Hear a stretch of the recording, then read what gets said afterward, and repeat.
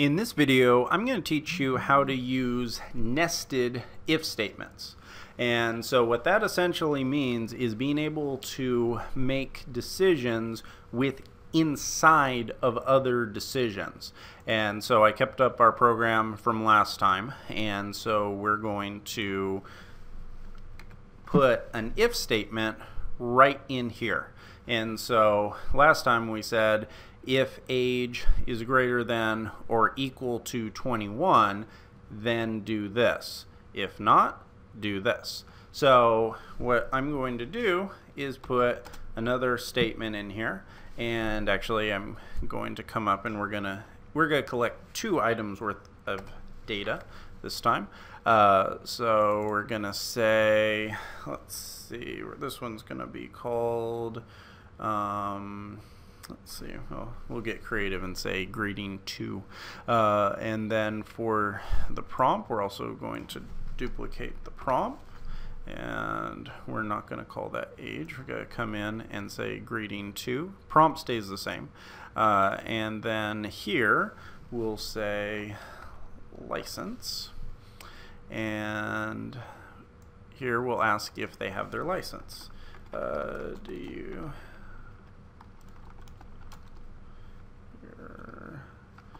driver's license? Okay, and so now it's going to prompt them twice, and it's going to collect 2 pieces of data. And so we're going to move away from the buying around, and we're going to try to figure out some car insurance rates. So right here we're going to go change our prompt from if the age is over 18,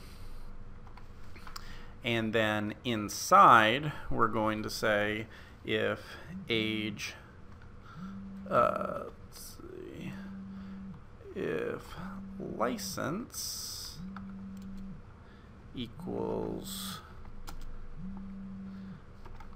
yes, and then we're also going to, and this is not the most well-written program that I've ever done, and the reason for I'm just teaching you how to do nested if statements. In other cases we wouldn't be relying on a string literal, because someone could do things like putting a capital Y, or they could do spaces. There's a lot of other things, and we're going to go into user validation later.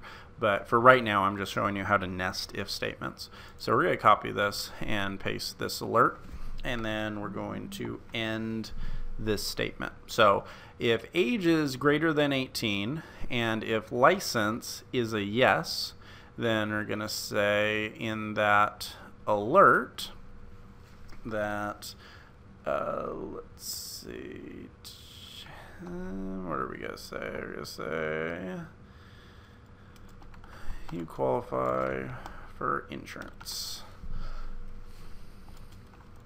but it's going to be expensive. Okay, and now we're going to get rid of this, and then we're going to do an else. And actually, the other thing I'm going to teach you, you're going to actually learn 2 big things within this one module, so just pay attention on this. We're going to do something called an else-if statement. Else-if statement, sorry. Tripping over my own words. And so in this else-if, we're going to give another parameter, and I'm just going to copy and paste this. And we'll give this an else just in case license is a no, just to show exactly why we would do that. Let's see, console or alert. You can't get insurance without your license. Okay, that makes more sense to put that statement in. Okay, now what we're going to do is try to calculate their rate, and so we're going to say insurance rates go down after you turn 25. So we're going to say else if age is greater than or equal to 25, we're going to give this, we're going to copy and paste all of this stuff right up here.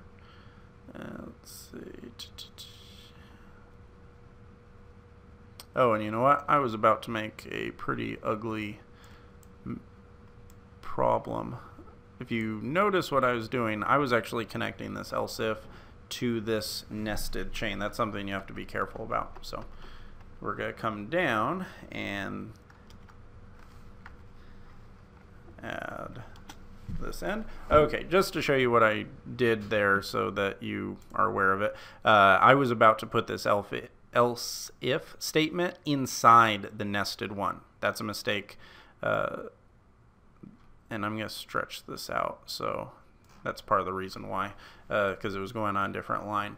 So to do an else if, you connect it, you could connect it within this nested one, but that wouldn't make any sense for this program. So I moved the else if down to this if statement, and so now we're checking to see if age is greater than or equal to 25, and then we're going to print something else out. Now the one thing from a logic standpoint, this program's actually not going to work, and the reason why is because the way if statements work is you actually go and the program will look at this conditional. If it's true, it actually doesn't care about anything else that is written within the rest of that if statement.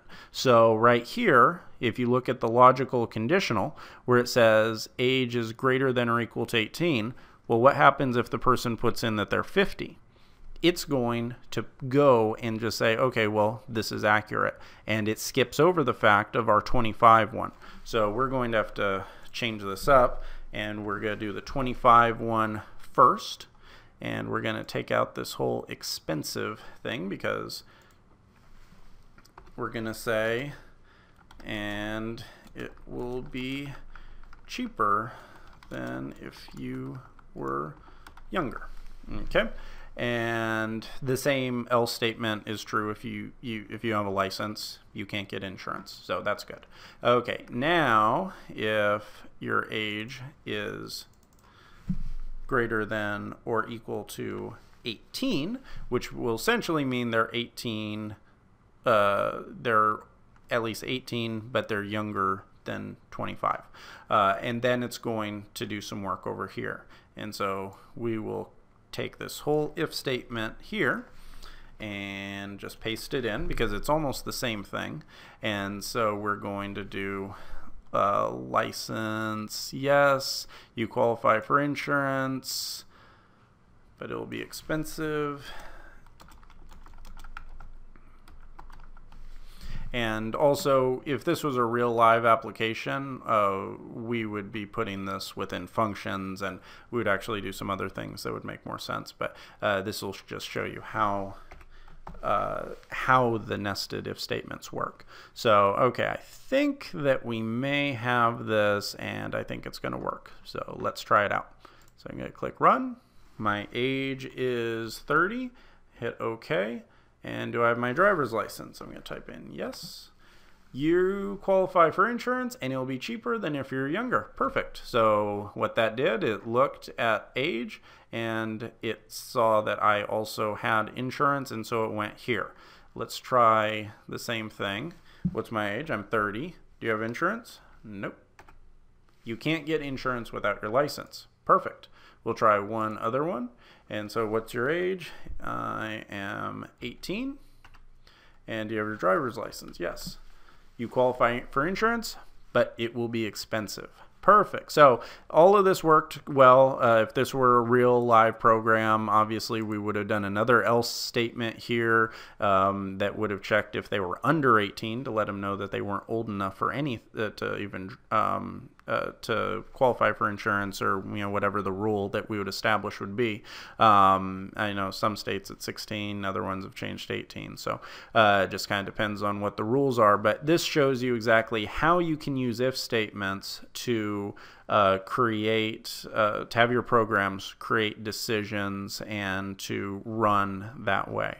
So if you followed along, great job. In the next section, we're actually going, or in the next episode, we're going to go into even more complicated if statements, and we're going to go on how you can pass multiple conditionals inside a single if statement, and that's going to actually help us clean up and refactor this code and make it a little bit cleaner and easier to use. So good luck on learning this side of it, and I will see you in the next episode.